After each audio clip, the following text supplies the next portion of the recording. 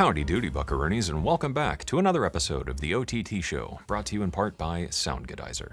Today, I wanted to talk about writer's block, because writer's block sucks, and in my line of work, doing things like videos for YouTube, media composition, making music, and sample packs and all that kind of stuff, writer's block for me is the difference between eating and not eating, so I really don't have time to sit there f***ing about not having any idea what to do. In this video, I wanted to share with you one of my favorite sort of cures for writer's block based on, as much as I hate to say it, a sort of way of hacking your brain and using the fundamental nature of the creative process to create something from nothing.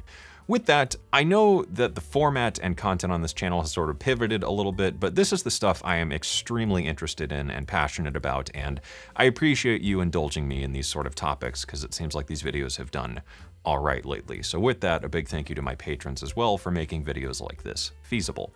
With that, as usual with these types of videos, I would love for you to consider this as a homework assignment for yourself to go out and try, and if you're struggling a bit with writer's block or creative block, give this a shot, because I really find that it helps a lot. Today's video is brought to you in part by Hologram Electronics, makers of the Microcosm. This pedal has been so insanely highly requested to be featured on this channel, so I got in touch with them and they sent me one. I was not paid for this video, but they did send me the pedal so that I can make some videos about it and share it with all of you. If you want to check out the Microcosm for yourself or any of the other pedals made by Hologram Electronics close by in Knoxville, Tennessee, so shop local, y'all, you can do that with the links down in the description below. A big thank you to Hologram Electronics for sending over the Microcosm here and making this video possible. Our brains are absolutely desperate to make sense of things at all times, and one of the ways we do this is through pattern recognition, and you're pretty good at it.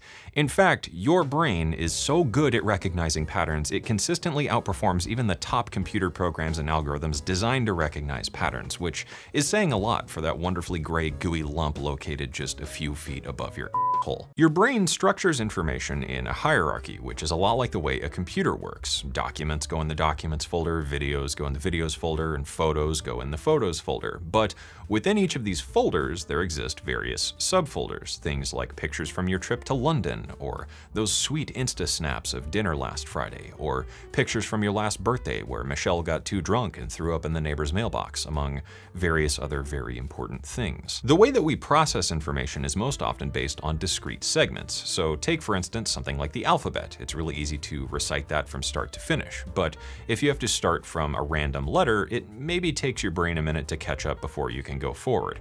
However, if you have to recite it backwards from a random letter, it's gonna be a lot more difficult. So by now, a lot of you might be wondering, what the f does this have to do with making music? I would argue that this same nature of pattern recognition and your brain's way of applying meaning to abstract information, especially when presented with it for the first time, can be leveraged in the creative process to overcome things like writer's block or creative block. This whole creative brain hack is really based on something like the Rorschach test, which in psychology is a type of projective test where you're asked to look at an innately ambiguous and meaningless blob and make sense of it. Your brain looks at something that really means and represents nothing, but abstracts some kind of meaning from it based on the subjective discrete processes and information which make up the context. As a quick example of this, have a gander at this symbol. On its own, it really means nothing. It's just a bunch of blocks and lines. But if we set this between two letters, it's now argued that this represents the letter B. If we swap the letters out for numbers, though, suddenly your brain argues that this now represents the number 13. The symbol hasn't changed at all, but your brain is trying to apply meaning and nature to this through context. This is the same thing that makes abstract art so interesting and sometimes challenging, because you have to infer your own meaning from it based on a feeling or a mood or vague figures you may be able to make out. It's a lot like staring at clouds and making shapes out of what is really nothing. At its core, what we're really playing with here is the idea of top-down versus bottom-up processing, and this in psychology refers to the two key ways that your brain tries to make sense of something when presented with information. If you're looking at me, you can see that I have eyes and a mouth and a nose and ears and a giant bowling ball of a head. Therefore, you're looking at a face, and that face belongs to a person, and that person is me. This is top-down processing, where we're taking a broad set of points and distilling it down into a conclusion. In bottom-up processing, though, though, which is what makes abstract art and stuff like that so interesting, your brain is attempting to assemble these fundamental points and build them up to conclude a whole, if one can even be perceived. From a more philosophical standpoint here, what we're really utilizing in this exercise is the fundamental nature of the creative process and our own drive to actualize our own sense of musical idealism, which in and of itself is entirely subjective to you and your own artistic inclinations and tastes. And this is definitely a whole other rabbit hole and maybe something I'd like to explore in a future video, but it's definitely a rant for another time. So boiling all this down into simpler terms, most of the time when it comes to writer's block or creative block, you're probably just overthinking things, and the answer can be right in front of you if you let it. Okay, so this thing is the hologram Microcosm, and the Microcosm, I guess, is best described as a multi-effects pedal, focusing mainly on time-based effects with things like granular delays, pitch shifters, reverb, and other glitchy, buffer mangly weirdness, kind of making it the ideal abstract texture generator, which is why it's perfect for what we're going to be doing here today. One of the most interesting features of the Microcosm, I think, is the phrase looper, and a quick shout out to my friend Chris from Signs of Life for pointing this out to me, which really sparked the whole idea for this video. With the phrase looper, the Microcosm can record up to 60 seconds of audio into the looper, and you can overdub and layer on top of that really to your heart's content. And with the effects routing, you can even record the affected signal into the looper, and then by going in and swapping the routing to be pre-effects, you can then run your loop through one sort of global effect. It's actually pretty nuts. So what we're gonna do here is throw down an idea, and any idea will do. We don't really need to worry about timing or anything like that, because as long as what we're doing is in key, we're all set.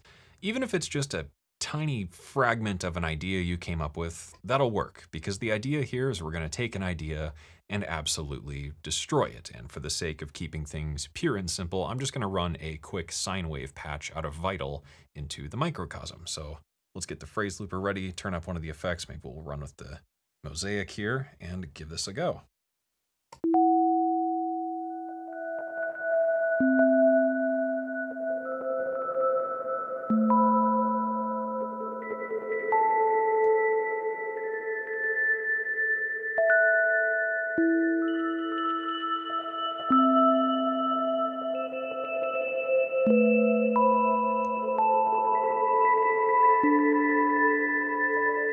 Sick. Let's maybe swap over to one of the other effects here. Maybe we'll play with one of the... Actually, let's go with the sequence. Maybe this one. And throw in an overdub.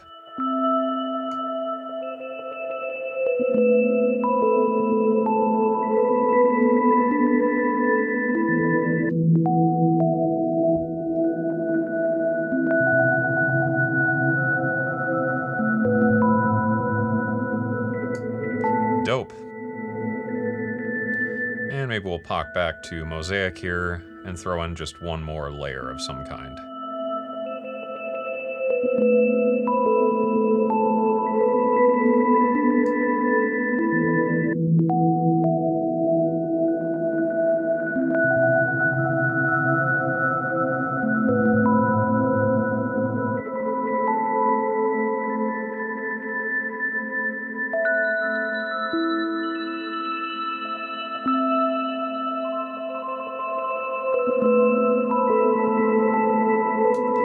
Awesome. So I think now what we're gonna do is reverse the whole loop. I'm gonna swap the phrase looper effects routing so we can feed that into a global effect. And then we're gonna slow this whole thing down. Playback at half speed, which will bring it down an octave.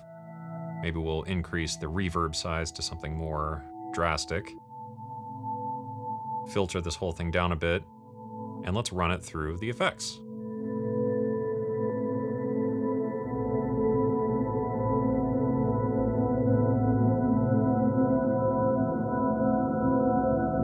And now we've really got something sort of interesting happening here. So let's record that into our DAW and use this as our sort of starting point. With that done, we now have one long blob of amorphous, droney, reverby stuff. And if we play it back, the funny thing is, eventually your brain is gonna start kicking in little ideas of things it associates with this, or maybe ideas that fit on top of this. So to me, I don't know, it almost sounds like a vocal. So from here, maybe you start to hear something like a vocal melody, or a string part, or a pulse, a drum rhythm, a bass pluck, or something along those lines to fill in the gaps and make sense of what is nothing. I grabbed my volitions library here and threw on just sort of a loose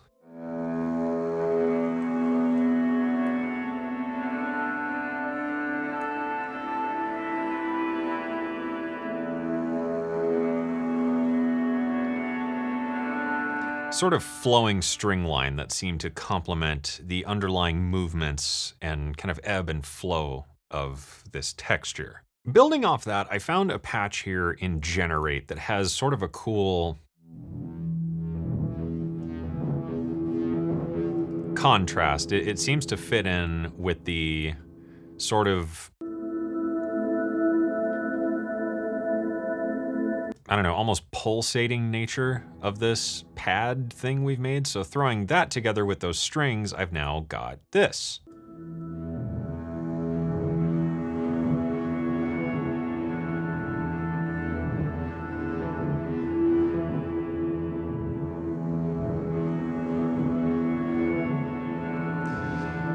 So I think I'm getting somewhere, so I'm gonna noodle with this a little bit more. Okay, because I was hearing some rhythm and stuff there, I brought in this sequence patch I made in Vital.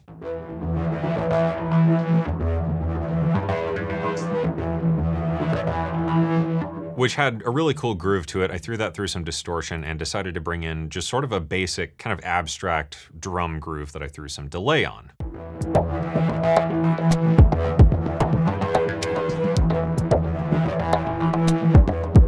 And throwing all that together, I think we're starting to get in business. I'm starting to like this idea.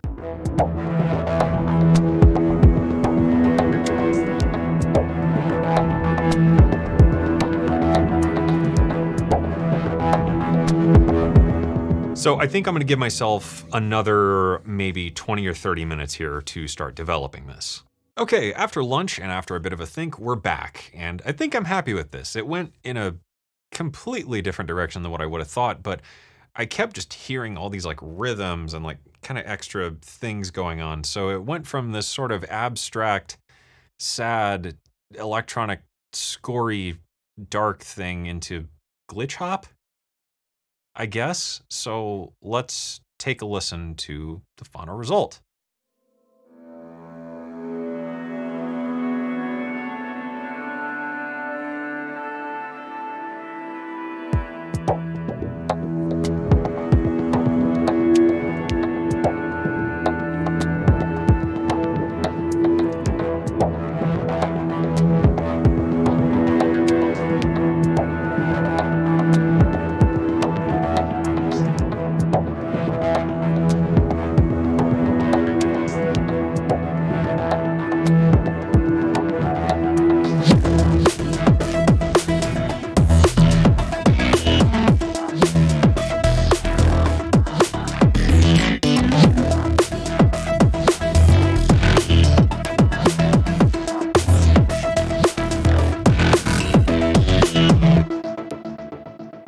And that's where I ended up. I don't know where this came from exactly, but I feel like we've almost got 2 tracks out of this now, which for something created from maybe 20-ish some seconds of random looped material is not bad, and I think really goes to illustrate how powerful this idea is.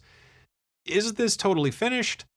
No, definitely not. But for 45-ish minutes worth of work, I guess it's really not that bad of a result. And it's something that's very unique to me, because I'm not trying to make something based on something that I'm inspired by, whether that's an artist or an album or whatever. I'm purely listening to my own subjective internal radio and tastes to develop and form an idea out of just a pure abstract blob of reverby nothingness. I find that this approach is really helpful for me whenever I'm stuck with a bit of writer's block or creative block, because it minimizes the all too common occurrence of self-censorship, which is what kills an idea before it even gets off the ground. And I think that's because there's just so much creative freedom here to throw everything at the wall and simply see what sticks, because there is no broader frame of reference. It's all just based on what you feel like should happen next, or what you feel like things should sound like.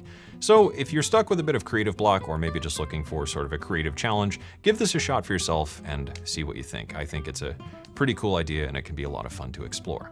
With that, a big thank you to Hologram Electronics for sending over the Microcosm, which is, in short, pretty badass, and it's a whole lot of fun, and it's something I feel like I'm gonna be using way too much, but maybe that's the mark of a good piece of gear in the end. And of course, with that, a big thank you to you for watching. I hope you enjoyed it, I hope you learned something, and as always, I hope this inspires you to get out there and make something awesome.